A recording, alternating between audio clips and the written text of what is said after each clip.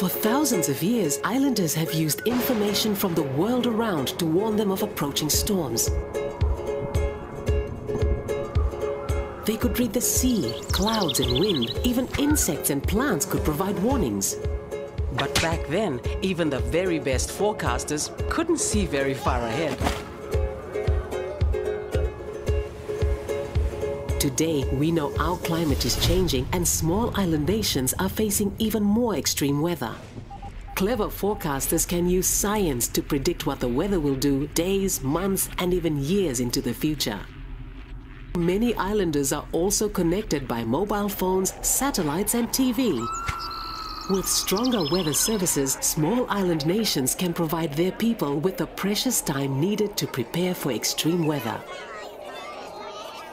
They can even use new information about the changing climate to build stronger houses and grow better crops.